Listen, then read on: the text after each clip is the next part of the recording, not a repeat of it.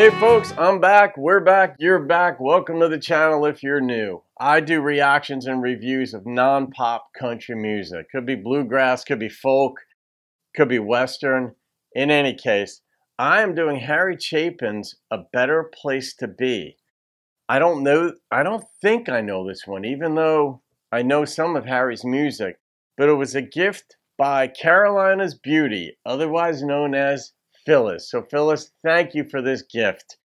And I've got another one of yours that I'm doing as well.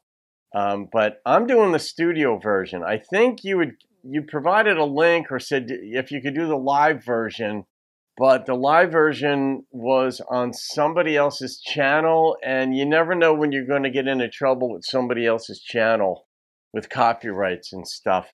We're usually pretty safe, but not always, so I'm going with the studio version of this. I hope that's okay. Here we go. It was an early morning ballroom, and the place just opened up.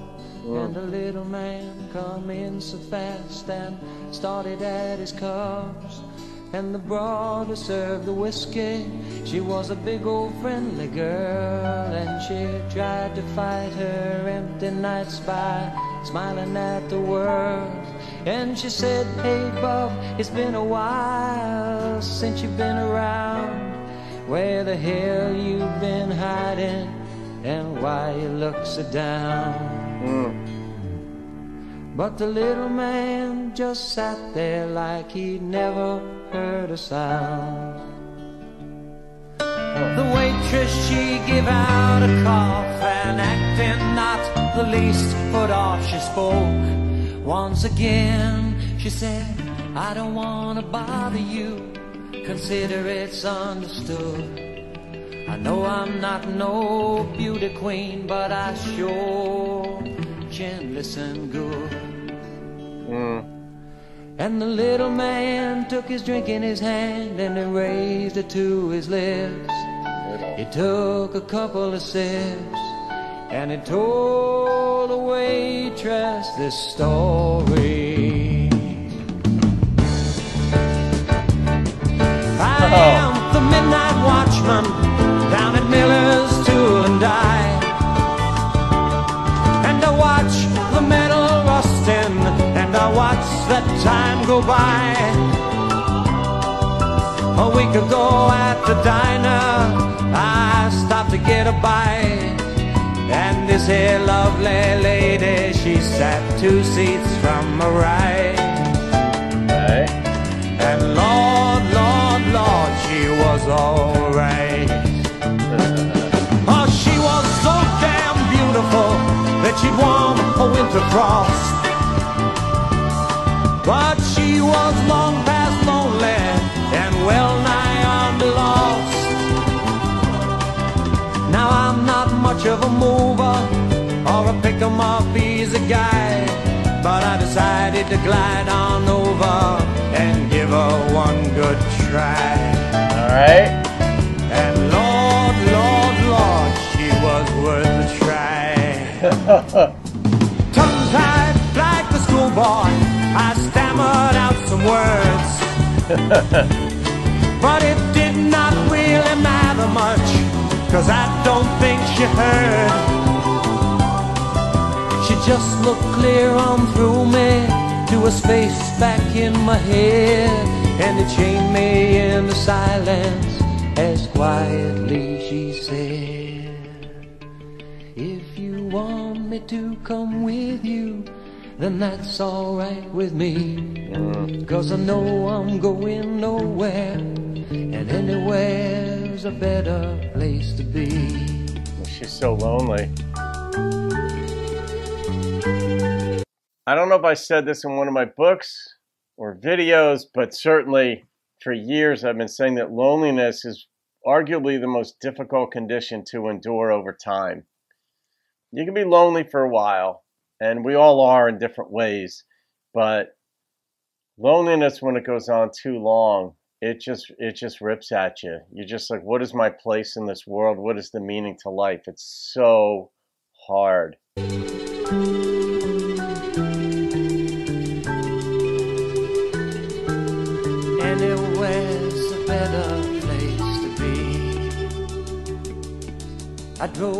to my boarding house and I took her up to my room.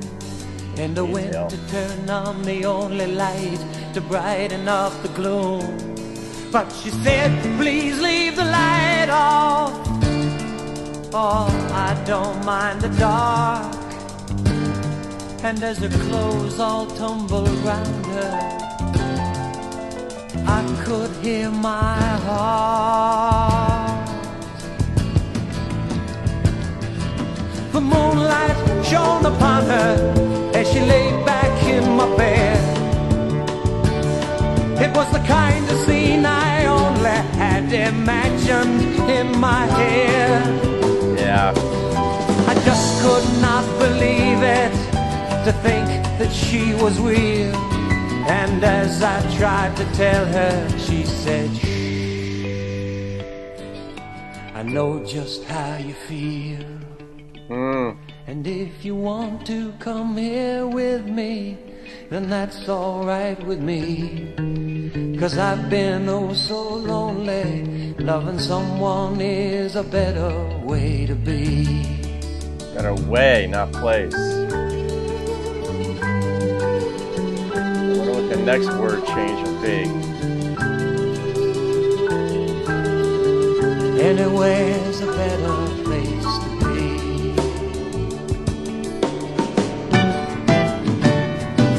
The morning comes so swiftly, but I held her in my arms.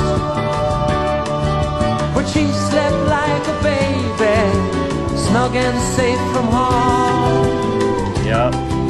I did not want to share her with the world or break the mood. So before she woke, I went out and brought us both some food.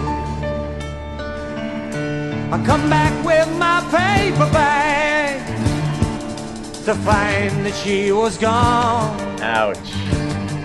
She'd left a 6-word letter saying it's time that I moved on.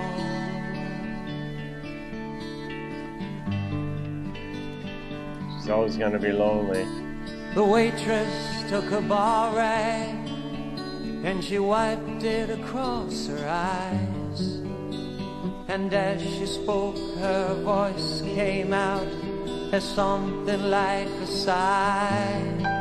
She said, I wish that I was beautiful, or that you were halfway blind. And I wish I weren't so doggone fat. I wish that you were mine.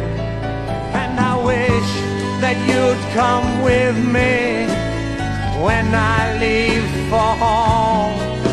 For we both know all about loneliness and living all alone. Yep.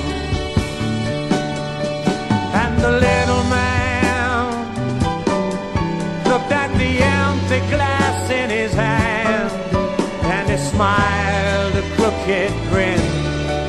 He said, I guess I'm out of gin, and I know we both have been so lonely.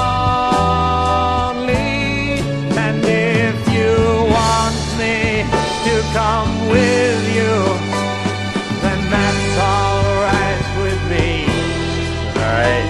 'Cause I know I'm going nowhere, and anywhere's a better place to be.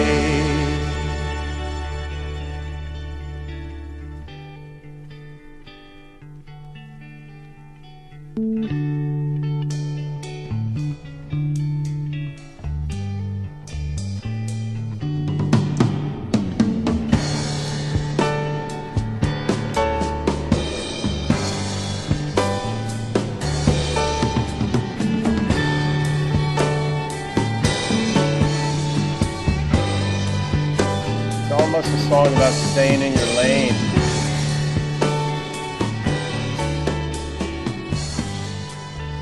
Yeah, it's a long fade there. It's sort of like he was emphasizing the little man.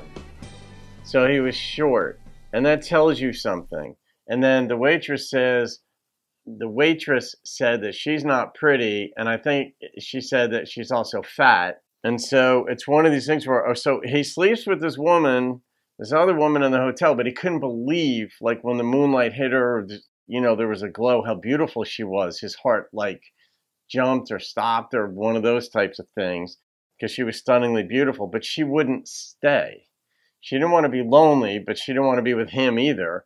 So I sort of get this. But here he's like, well, this woman just bailed on me, so I wasn't going to get to keep her or somebody of her stature, I guess. I mean, I'm obviously reading into it certain things that may not have been in the songwriter's mind.